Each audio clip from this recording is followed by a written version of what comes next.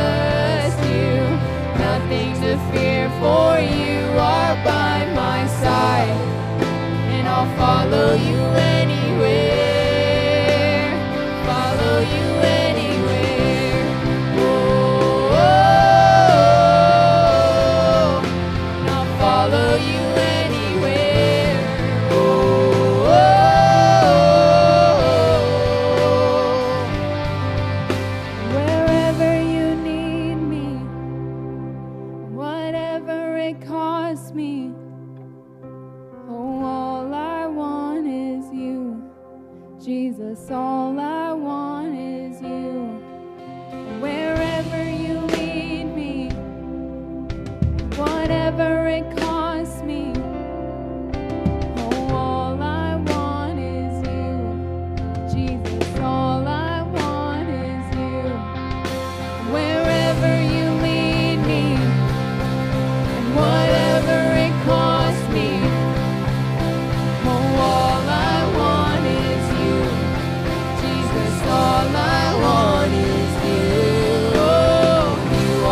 refuge I run to.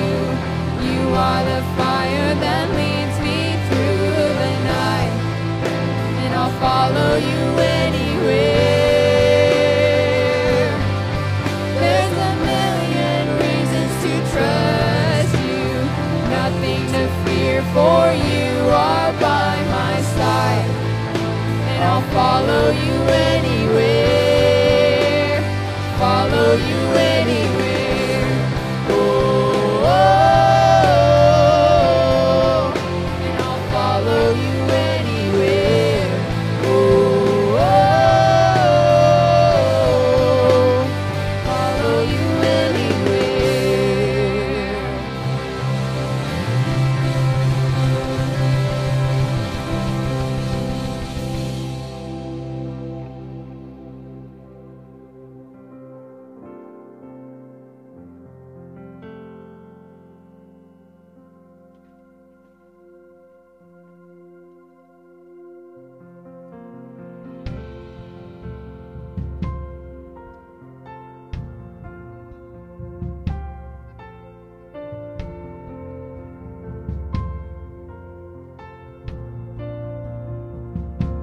The altar's where you need us.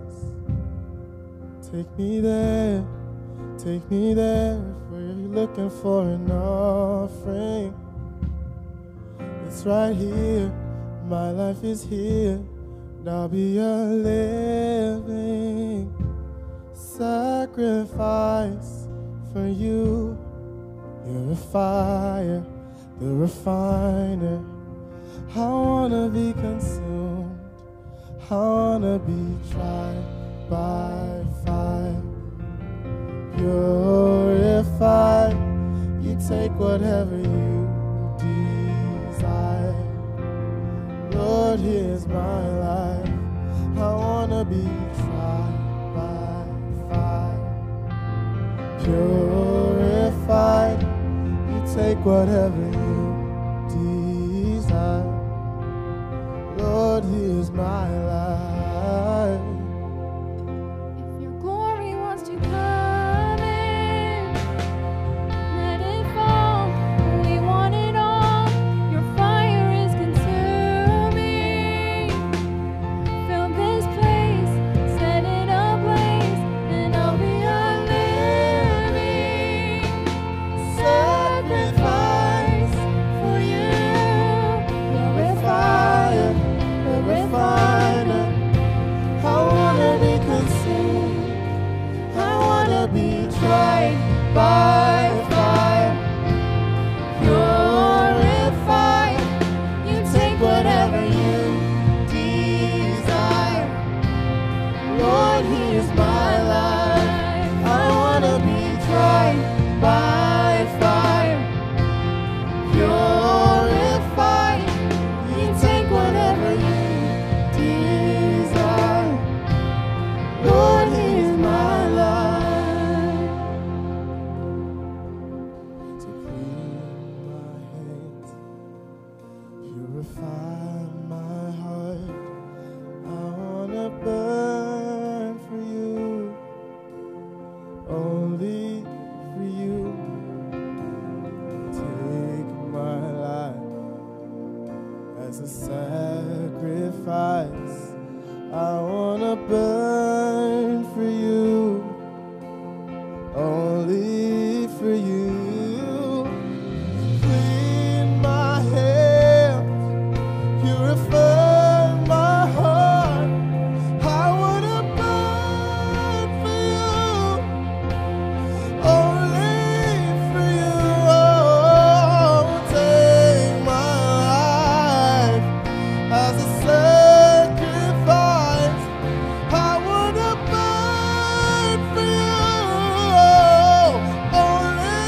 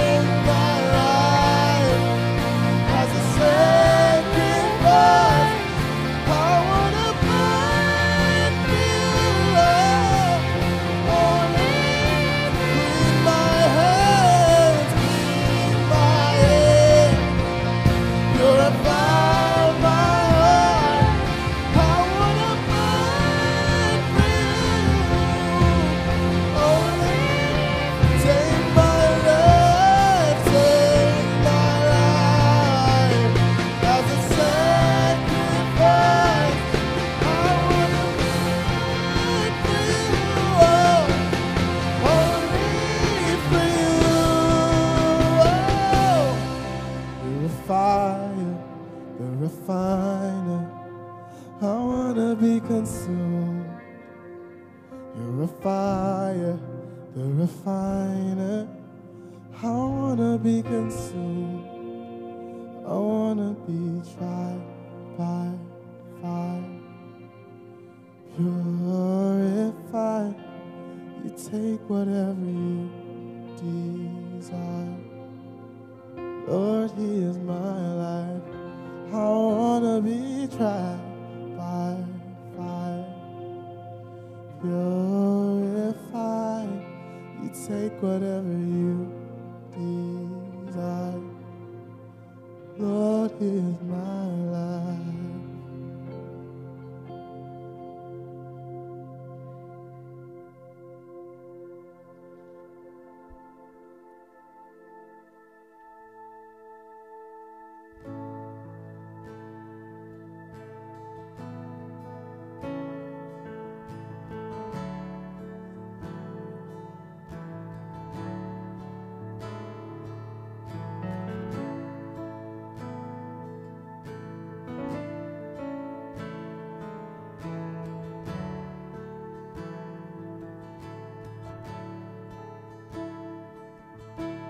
You stood before creation,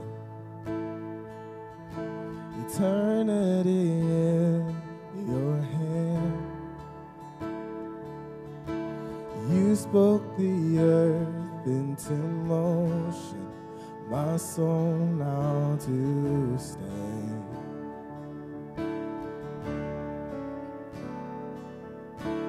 You stood before my failure, carried the cross for my shame. My sin weighed upon your shoulders, my soul now to stand. So what can I say? What can I do?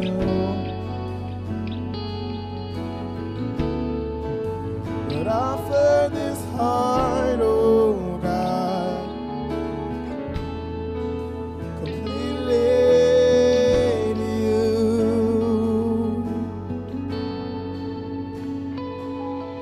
So I walk upon salvation, your spirit alive in me. This life to declare your promise, my soul now to stand. So what can I say? And what can I do? But offer this heart, oh God, yeah, completely to you. And what can I say?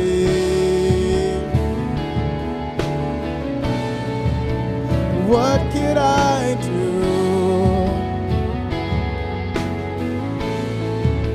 But offer this heart, oh God, yeah, completely to you.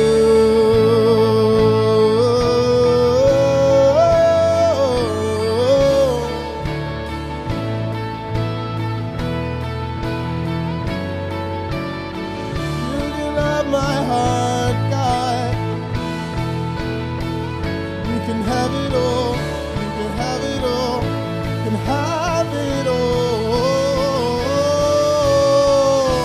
And I'll stand with arms high and heart abandoned in awe of the one who gave it all. I'll stand, my soul, Lord, to you surrendered. All I am is yours. I'll stand with arms high and heart abandoned in awe of the one one who gave it all. I'll stand, my soul, Lord, to you surrendered all. I am is yours. I'll stand with arms high and heart abandoned in awe of the one who gave it all. I'll stand, my soul, Lord, to you surrendered all. I am is yours. I'll stand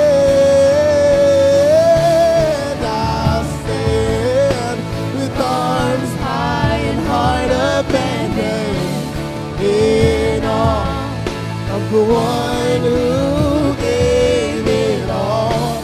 I'll stand, my soul, Lord, to you surrendered all. I am is yours. I'll stand with arms high and heart abandoned in awe of the one who gave it all. I'll stand, my soul, Lord, to you surrendered all. I am is yours. All I am, all I am is yours. So what can I say?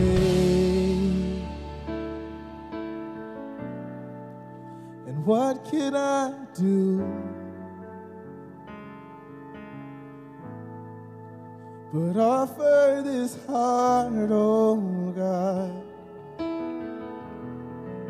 completely to you.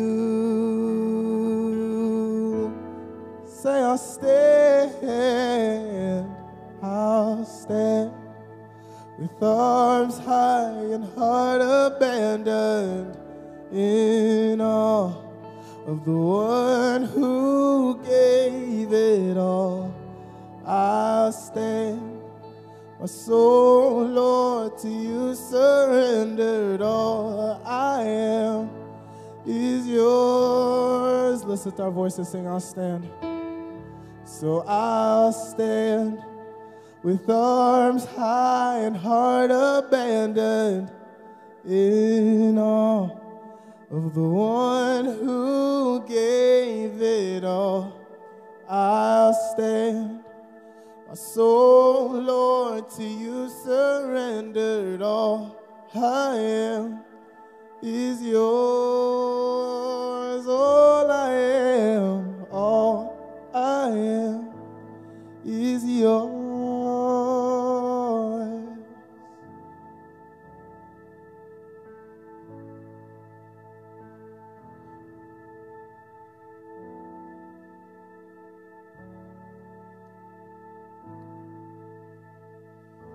Jesus, I pray that our daily declaration to you will be, all I am is yours.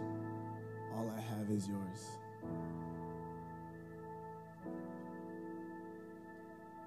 Help us to constantly be willing to give our all for the one who gave it all. Jesus, I pray that you would just cultivate in us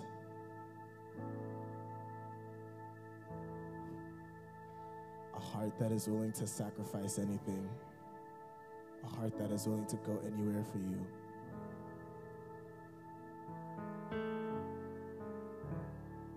A heart that is willing to say yes if you tell us to say yes. A heart that is willing to stay if you're saying stay, and go if you're saying go.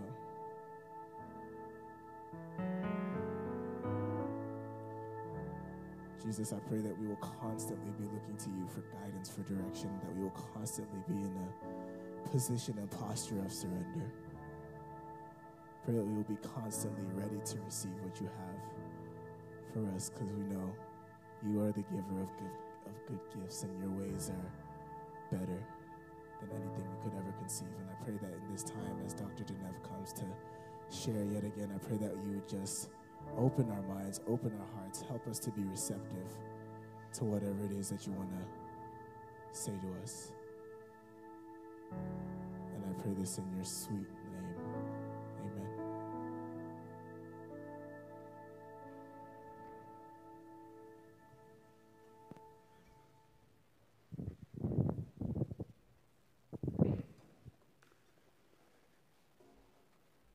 Good morning, church. Can you help me give it up for the band, please? Also, for the people that sit upstairs and run the sound system, yeah, that's beautiful. I usually tell them that at our church, you guys are like hockey goalies. Nobody pays attention to you until there's a mistake. Then the lights flash and the buzzers go and everybody looking at you. But as long as you're doing your job, nobody looking at you. So it's good for them to get a little love. I want to also tell you, I was at dinner last night with Steve and Dr. Lennox and his wife. And man, they love you guys. They love you so much. They talk about you, and I mean by name, and the school and what's happening here. So I don't know how often you get in a room where you get to hear that, but let me say it on their behalf. You are foremost in their minds, and they love being with you as a community, people of God. This is my last chance to spend a few minutes with you, and I've only got 30 minutes, and so can I just get right to it? Be all right? We started yesterday morning talking about the call. I said I was going to spend 3 times talking about the call, and hopefully in graduating degrees. The first call that you will receive in your life, I think, is a call to be a disciple. The call to be a disciple is not the same thing as a call to preach or a call to be a minister or a missionary or anything else.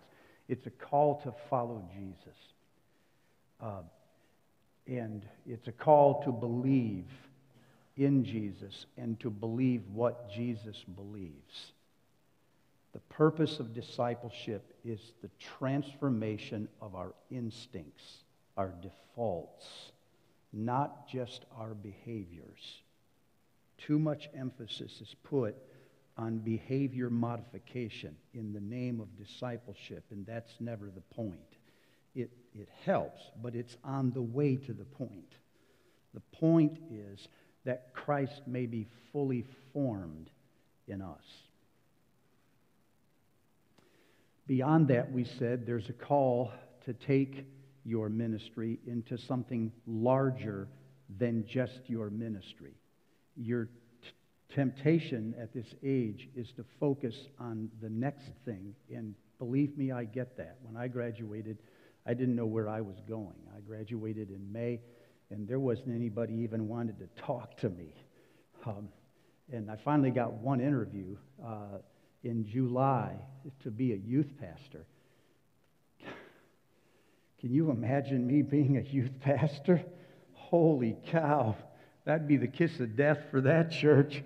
So that interview was fairly short, and he realized, no, this ain't the guy. So I went back to nothing. So I get the pressure, the urgency that says, I've got to find something and land, and then I can figure the rest of my life out. What I want for you is that while you're answering that question, God will take your career and He will pull it into something larger than your career, which is the thing that God is doing in this world. As I said last night, God is creating an alternative community to the one that is out there, and it's just desirable for people when they see it.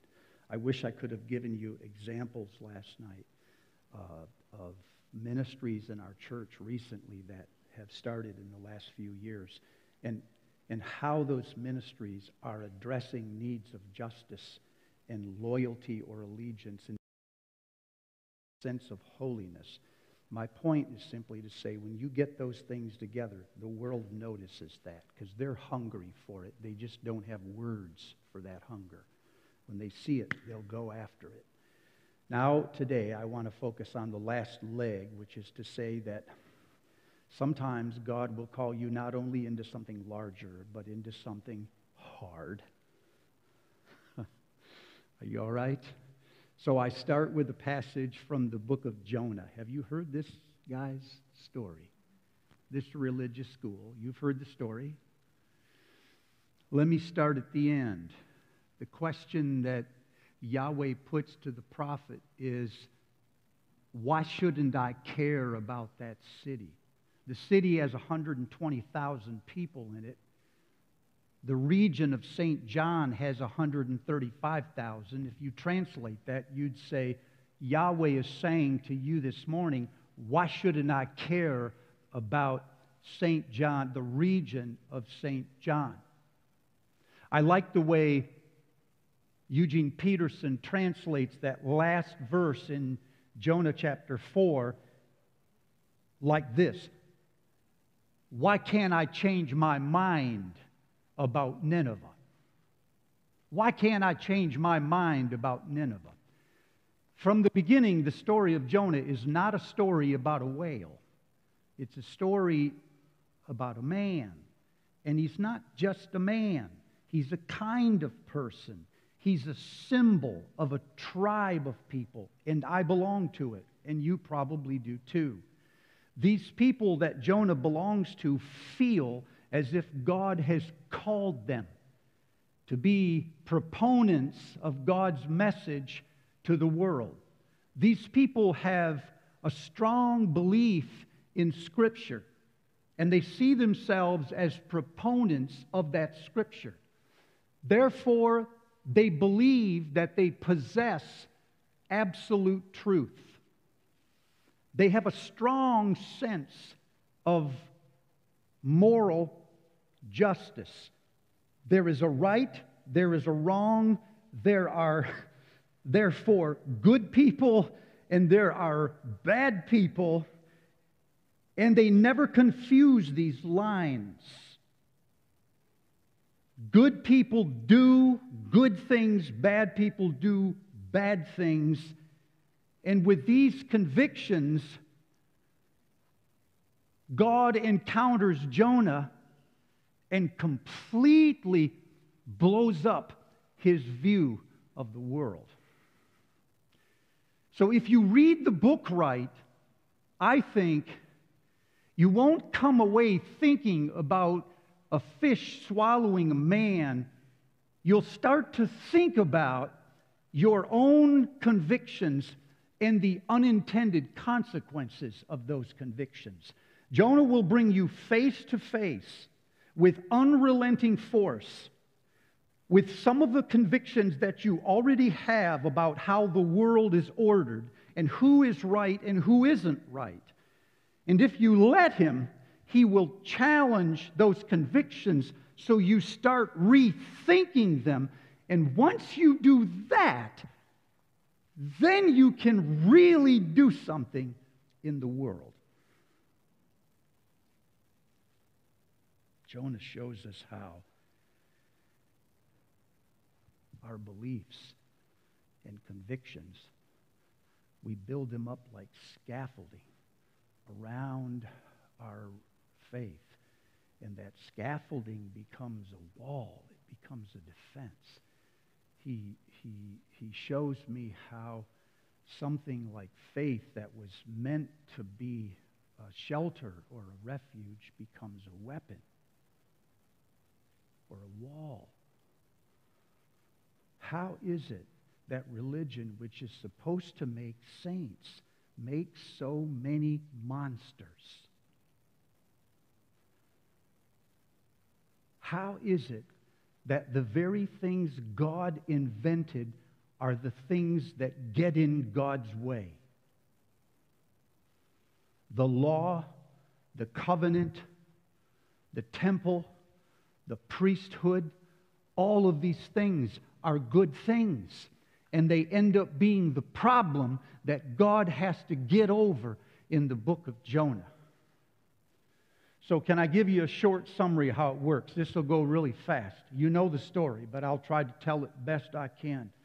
There was a man named Jonah, and God came to him and said, I want you to go to Nineveh. Nineveh is a violent city. It is known in the region as lords of torture, the Nazis of the ancient Middle East in that time. Jonah knows this, and so instead of going to Nineveh, he decides to go in the other direction on the map to a place called Tarshish. He gets on board a boat headed for Tarshish. The Lord sends a strong, violent wind that starts tearing the ship apart. He goes into the boat, into the hull of the boat, falls asleep, while the sailors are trying to hold things together. And finally, they come to approach Jonah, and they say, "Where are you from? Who is responsible for this storm?" It's like pseudo-religious language. And Jonah says, "I am a Hebrew. I worship Yahweh, the God of the Hebrews. I am the one responsible for this. If you'll take me and throw me overboard, the sea will calm down." They refuse to do it.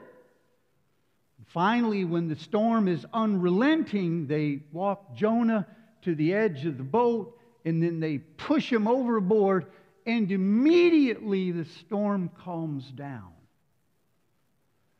And the sailors don't go back to work. They make vows to Yahweh and offer sacrifices to Yahweh. Jonah sinks into the water. Giant fish comes, swallows him whole. He's down in that belly for 3 days and 3 nights, and there he prays. On the 3rd day, the fish has had enough of him, so he spits him up, and he lands in dry ground, and while he's cleaning himself off, he hears that familiar voice again say, "Go to Nineveh." Well, this time he is in the mood to listen. So he goes to Nineveh and he preaches the message the Lord gave him. 5 words in the Hebrew, 40 more days and this city is toast. And they listen.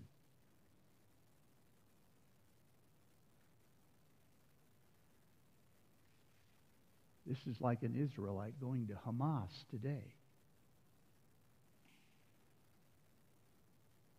Standing up and saying, 40 more days, and the whole Gaza Strip is toast. And they listen, and they repent.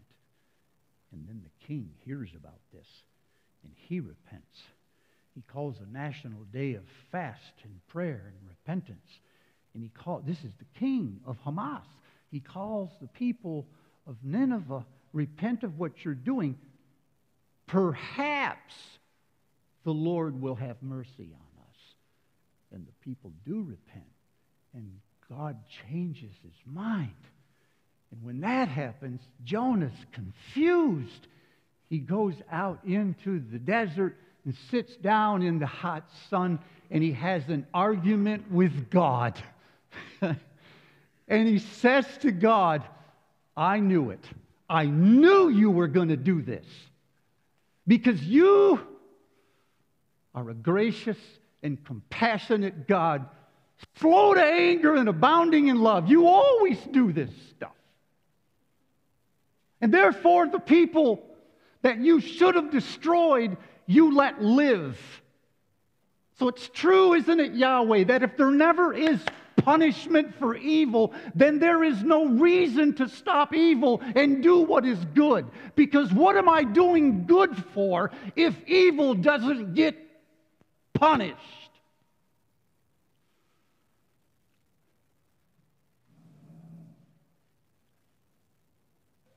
His moral categories are shifting.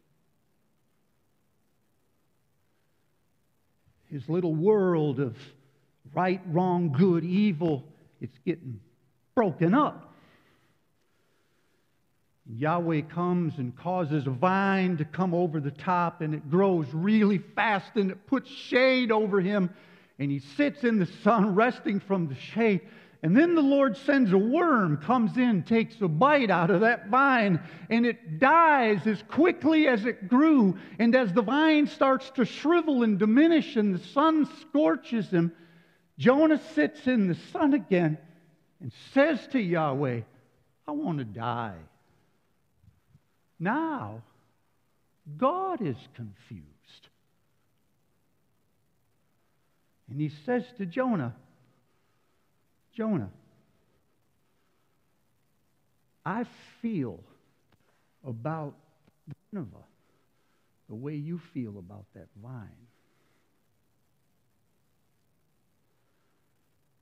I created Nineveh like I created a vine. And yet, you're sorry that the vine is dying, but you want me to kill the Ninevites. Why shouldn't I care about Nineveh the way you care about that vine? Why can't I change what I feel about Nineveh? And the story ends just hanging there. And herein, people, is the power of the story. At the end of the story, God is crossways with his own servant.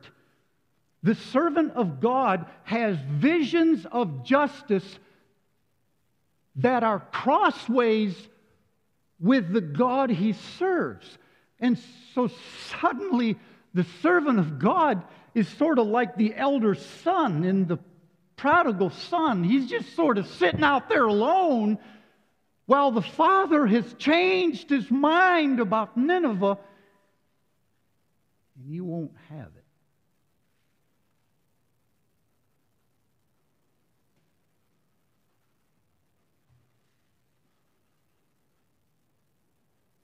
Let he who has ears to hear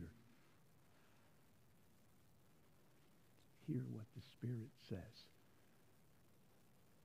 to the religious people. Holiness folk. Can I point two things out pertaining to call? I'm in a hurry. Is that right? One. Because I think this is pertinent to the calling that God puts on your life. The first one is when the call of God comes to you, it will create a dividing line in your life. From the moment you hear the call of God upon your life, you can only go in one of two directions. You can either go in the way he called you, which is Nineveh, or you can go in the opposite direction, which is Tarshish. The thing you cannot do is stay the same. The moment God calls you, you are caught in between those two tensions. And there's another thing about that. When God calls you, he will often call you into places like Nineveh that are hard and uncompromising. These are not things that you're passionate about. You can't see yourself doing them. It's not the place where your greatest joy and the world's deepest need mix. That would be nice. It's not where you get to use your talents and you get to find yourself. Sometimes God will call you into places that seem outrageous to you and hard and unthinkable.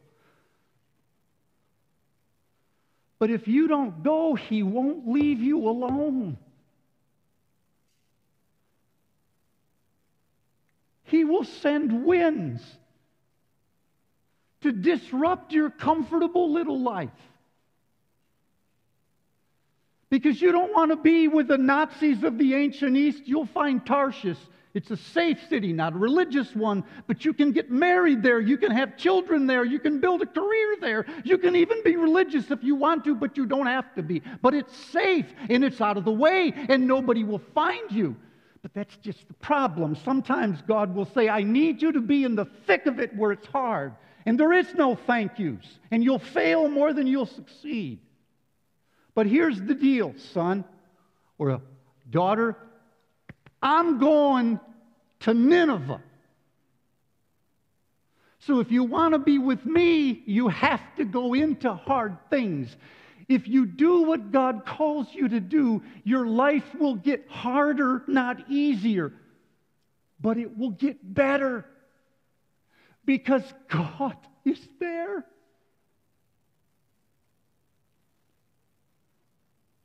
I remember 2:30 in the morning while my family slept having this argument with God in the living room. I was so mad. I said, you could fix this, you could change this whole thing, and you do not a thing. What is the difference between a God who never answers prayer and no God at all? Tell me. Nothing. I said, no wonder you have so few friends. My enemies are nicer than this. You can fix this. I was angry. I heard a voice say, I could fix it. But what if I just get in it with you? So that what happens to you happens to me at the same time. If you get hit, I get hit at the same time. If you go down, I go down. We both go down at the same time. And that's when it occurred to me, you guys, I didn't want answers. I wanted company. I wanted somebody to be in the fix with me. I just wanted somebody there. And once I had that, now 3:34 in the morning, I said, I'll take that. Okay, I can do that. We'll do it together then. If we lose, we lose. In the best of company. You may have to make that decision. Somebody needs to tell you. There's one more thing. The call of Jonah is not a call to a position. You can't say, oh, I'm called to be a minister. He was not called to be a missionary. He was called to preach. It's not a position, it's a function. So you can't say, well, I'm pursuing the ministry, therefore I'm answering my call. Maybe, maybe not. The call of God is to a function that sometimes uses a position, but just as often not. If a person is not in the church as a minister, and I have hundreds of them, they can be just as effective as Jonah, preaching the gospel in wildly secular places. So you can't just say, well, I'll just become a minister or missionary. That don't fix it. This is a call to say impossible things in some of the most hostile environments, in unrelenting ways, because you believe in those things, not because you're trying to change people. Remember? Your boundaries of good and evil, they're moving.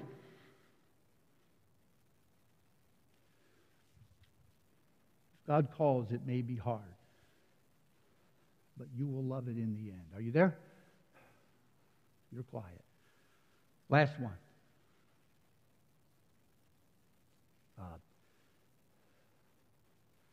When God calls, on your way to Nineveh, there will have to be a death and resurrection.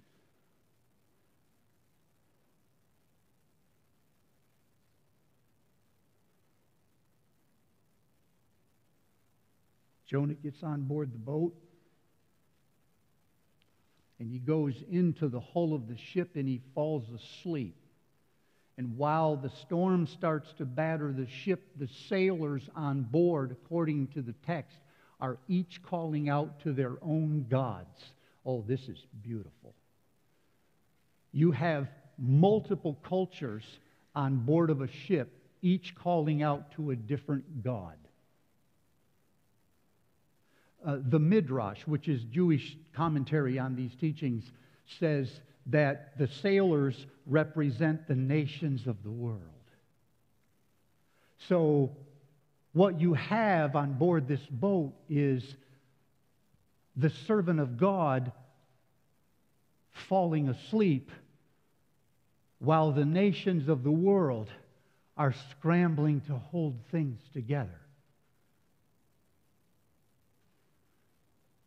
The servant of God is asleep while the ship is coming apart. And it's not the servant of Yahweh, it's the servants of other religions that are holding the ship together. This is where it rattles your categories. Servant comes down and says to Jonah, who's responsible for this? What did you do? Where are you from? He said, I am a Hebrew. I worship Yahweh. I'm the reason this is happening. If you take me to the edge of the ship and throw me over, the sea will become calm. They refuse to do it. But after the storm keeps going, they finally turn and say to Yahweh, do not hold this against us, and then deliver him into the sea. Now watch the language. It says, the Lord prepared a fish. Oh, this is a good word. It means He appointed, He created. I looked it up. The Lord actually created and prepared the fish to swallow Jonah. And then when he's gone, the sailors don't go back to work. They start making vows to Yahweh and offering sacrifices to Him.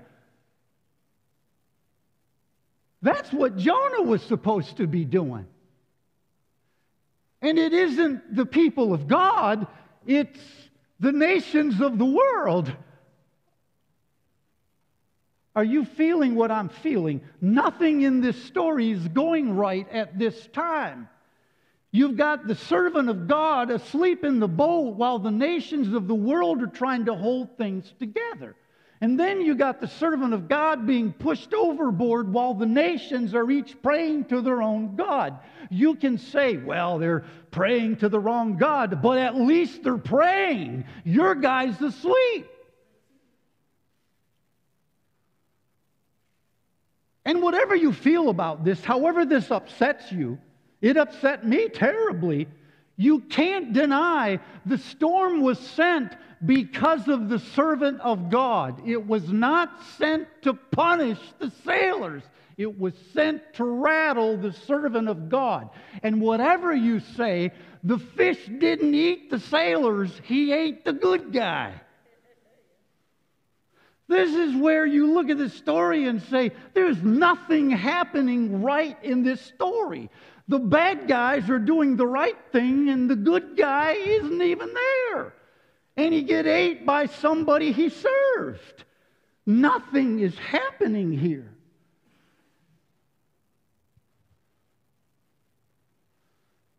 Maybe I don't know. Good and evil, got it figured out.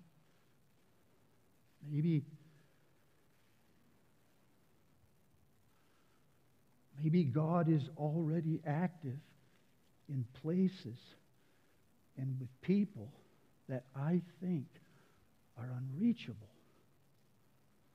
Maybe I don't bring the gospel to anybody. Maybe it's already there. The doctrines, the systems of belief, important as they are part of a culture. But God has witnesses in every culture. And the servant of God knows how to take what God is already doing in that place, hard as it may be, and help them define it. Jonah goes into the belly of the fish and he don't fall asleep. He starts to pray. And that's in Jonah chapter 2. Hang on, it'll move fast now if you're tracking. In Jonah chapter 2, he goes into a prayer. And as I start reading this prayer, it's strange because the language that Jonah uses in this prayer, chapter 2, is almost sounds like the language of dying. He talks about God sending him to the root of the mountains. He said, you have put me in a place and hid yourself from me. I can't reach you. And then, in the middle of that prayer, he says, you will bring me up from the grave. Jonah is speaking of this as though this were a death. Then, 3 days later, when the fish spits him out, that becomes for him something like a resurrection. I wasn't ready for this because I always thought of the fish as a form of punishment. You're running from me, I'm going to stop you, punish you, then you will change your mind. But when I get into Matthew chapter 12 or Luke chapter 11, Jesus refers to this incident twice in the language of his own death and resurrection. He says, as Jonah was in the belly of the fish 3 days and 3 nights, so will the Son of Man be in the heart of the earth. And he was speaking of his own death and resurrection. And that's the moment where you say, whatever else you know about the Jonah story, maybe Jesus knows something you don't know because he's likening it to his own death and resurrection. Why, I thought, would Jesus use a punishment as a model for his own death and resurrection?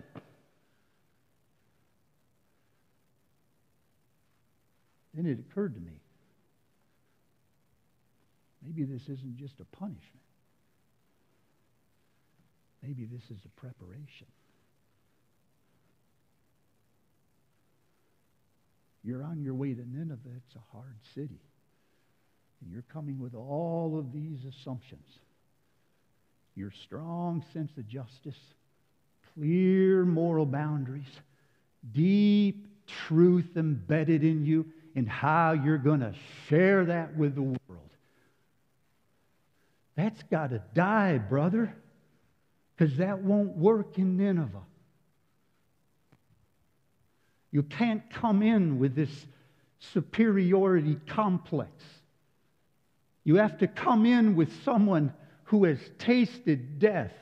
What dies on the way to Nineveh are all of your assumptions. What dies are these clear, hard boundaries with simple answers. In the belly, you discover that life is complex. And the categories are not as clear. And the people that were once evil, there's something in them where God is active. And the people that were good, oh, there's something in them that you don't like. You wouldn't know that unless you spend time in the belly. So I thought, whenever God calls me to hard things, my tendency is to try to do it on my own power, my talent. My style is to figure it out. Everything can be figured out, and once I do that, then I'll just work my plan. But that doesn't work in hard places. God will call you to hard places. And on your way there, He will lead you to a death and resurrection. So what comes out of that death will be something new and something humble and something permeable, something vulnerable that can be got.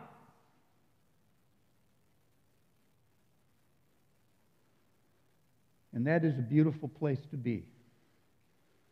But it's hard. Last story, I think about you guys because I know when I was 17 years old, I'm a preacher's kid. And my dad, pretty good preacher, a great pastor. 17 years old, I'm sitting in Day Memorial Chapel in the Hastings Wesleyan Campground, West Michigan. And I hear this guy, Bob Zool, and he starts to give his testimony. And he says, let me tell you what to look for if you're called into ministry. And he started listing the qualities. He got halfway through his list. I was sitting in back. I just remember going, shoot. because he was describing me to a T. I got up and I walked out of there and I was quiet. And I went home for the next month or two. I didn't say a thing, but I knew God was saying, I want you to be a minister. And I thought, oh, man, I can't do that. My dad's a minister. I'm going to be a bad sequel, man. They're just going to look at me and think, oh, geez, it wasn't as good as the original. And so finally, when I talked to him about it, he said, what is God calling you? I said, I think He's calling me to be a minister, and I think He's calling me to preach. And this is a stupid thing to do, Dad, because I've stuttered since I was a child. I still stutter to this day, and I'm just like, man, I'm not going to get up in front of people and make a fool of myself. I'm an introvert I'm not going to do this kind of stuff, man. And I just remember my dad saying, oh, well, you're between God and the devil. God will not leave you alone till you say yes, and the devil won't leave you alone till you say no. From this day on, you will never be alone. You got to decide. So I did decide. I went to college. I checked in. It's Christian education. It's like, because there ain't no way I'm going to be a minister. Lasted a year. In the second year, I was there in Williams Hall. Remember that? Bill Hall, they called it. I'm at the far end, room 322, and I'm angry at God. I'm angry at the world. I'm angry at the school, and my dad's down there for a meeting, and he gets ready to leave. He just comes to say hi, and he gets ready to leave. You guys, I remember him going down the stairs, and he stood at the landing, and as he stood, he looked up, and he said, as I said, see you later, he stopped and said, are you okay? I said, no, I'm not okay. He turned around, came back up the stairs, went into the room, and sat there more than 2 hours. I don't remember what he said, but all I can remember as I poured everything out to him, he just kept saying, you got to die, son, you got to die.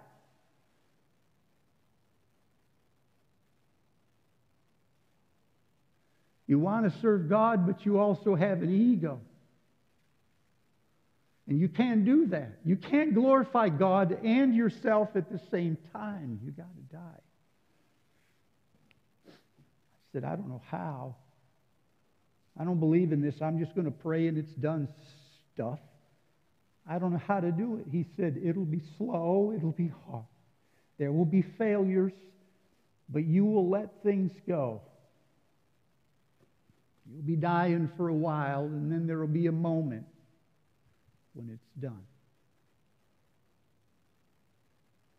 And that's exactly what happened.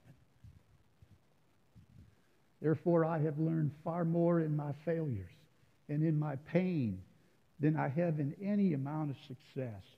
I've come to believe that life is not a festival. Life is a predicament.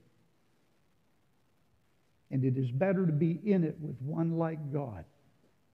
So this is my call to you guys this morning. I know you guys are talented. I know you feel called. I know you're preparing because when you get out there, you want to be ready. But the unintended consequence of that is that it can make you self-reliant.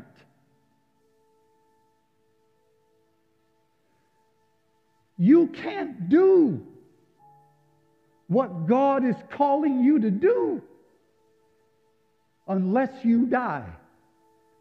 There has to be a death. Your assumptions, your way of categorizing things, of seeing things,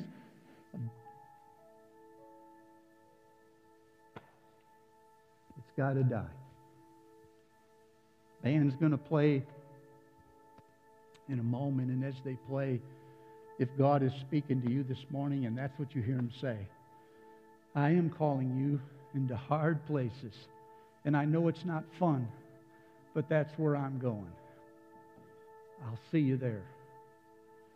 And on the way, if you hear Him say, you got to let go. Brother, honey, you got to let go. I will do this. I'll get out of the way. You listen to God, and if He's saying something like that to you, maybe you'll stay, maybe you'll come forward and kneel, but we'll pray when it's over, but I'll get out of the way. and let God and you talk.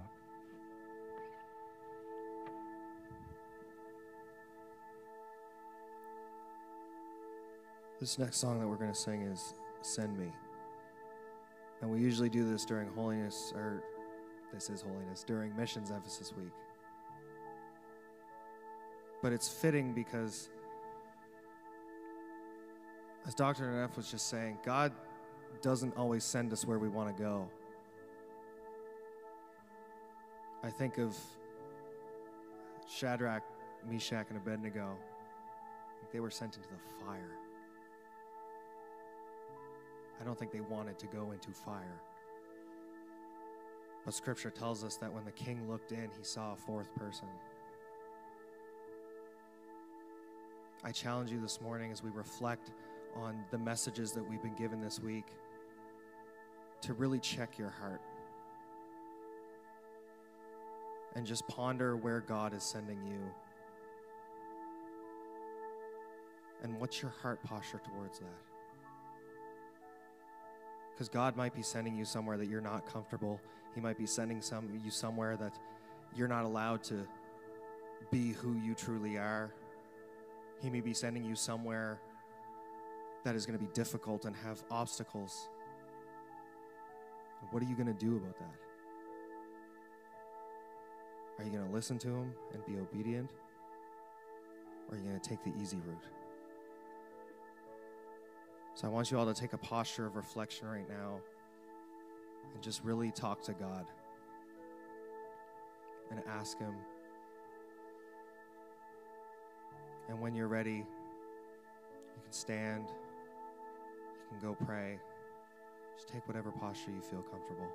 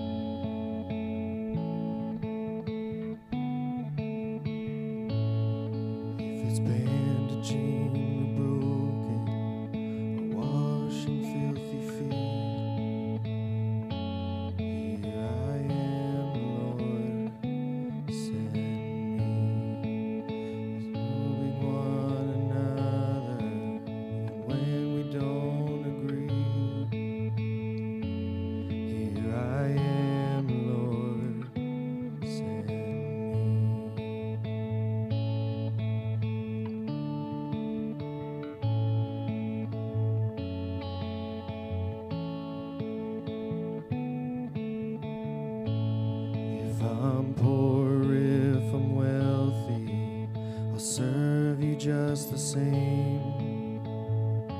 Here I am, Lord, send me on the mountain or the valley.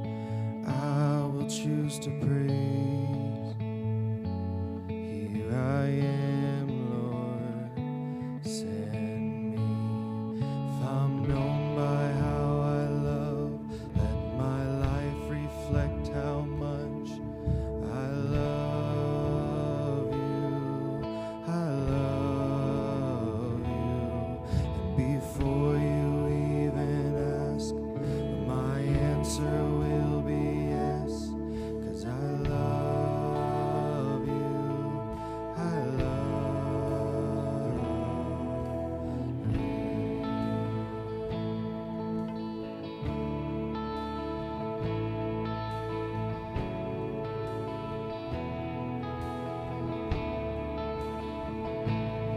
If the truth cuts like an arrow, I'll say it anyway. 'Cause here I am, Lord, send me. If it means that they'll reject me, Lord, I will still obey. Here I am, Lord, send me. If I'm known by how I love, let my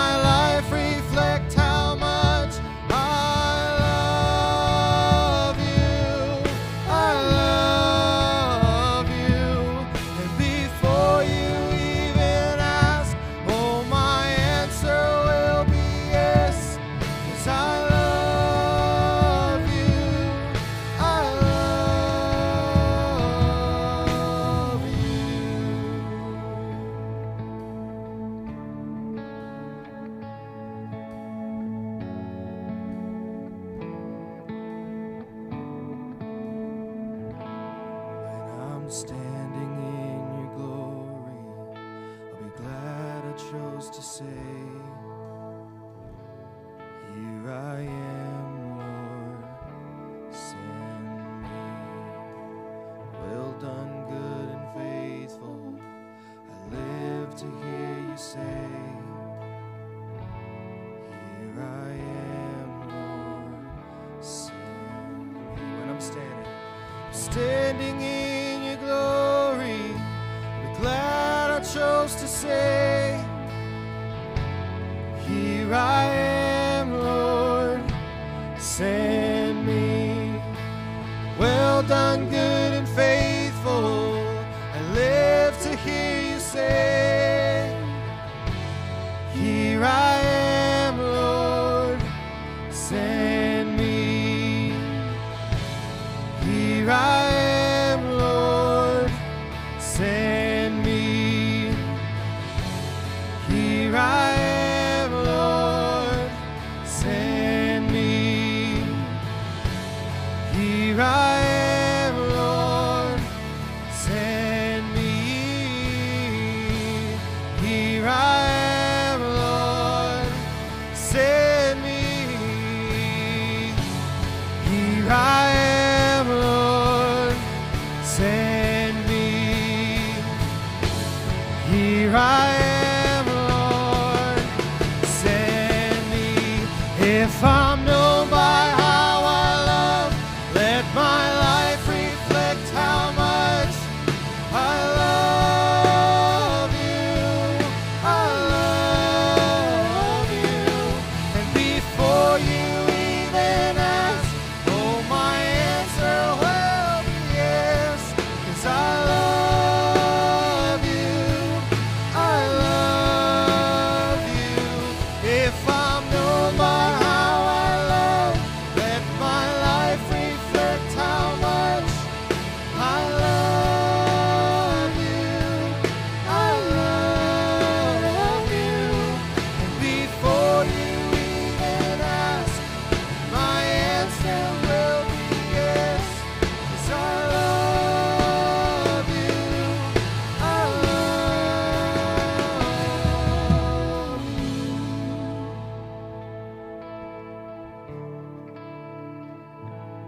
You are good, good. Oh, you are good, good.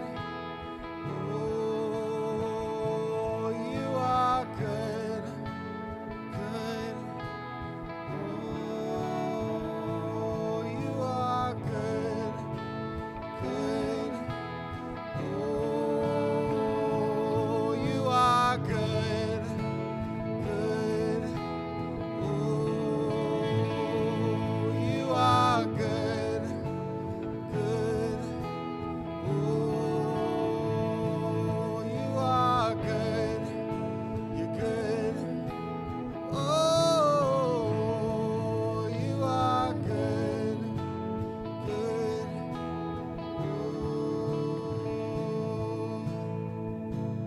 You're never gonna let me down. You're never gonna let me down. You're never gonna let me down, Lord. You're never gonna let me down, Lord.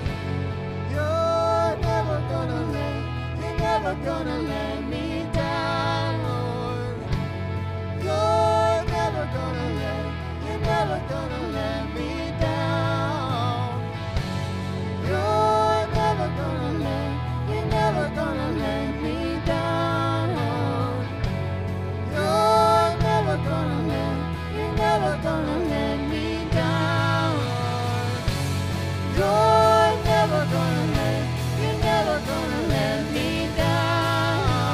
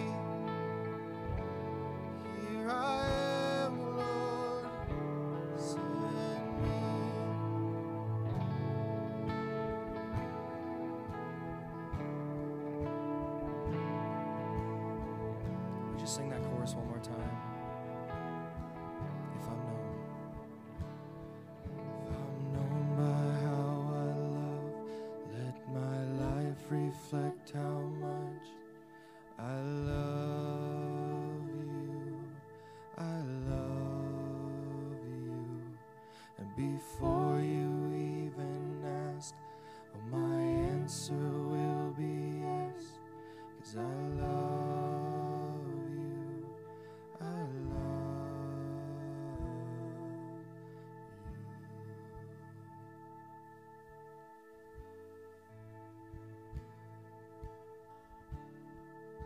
Being with your people this morning, I thank you for calling us into anything that you're doing, because that matters more than anything else. For those that are praying in front, I pray that you would meet them there in extraordinary, if quiet, ways. For those of us that sit and ponder and listen, our hearts are open to you right now. I pray you would continue to speak. And when we go from this place, help us to go with a humble boldness, in a quiet reliance on the Holy Spirit, who has called this meeting and filled it himself. Bless each and every one of these, I pray, in Jesus' great name. Let the church say amen. Amen. Thank you for letting me be with you guys. We're going to stay as long as it takes, but I'm going to step aside.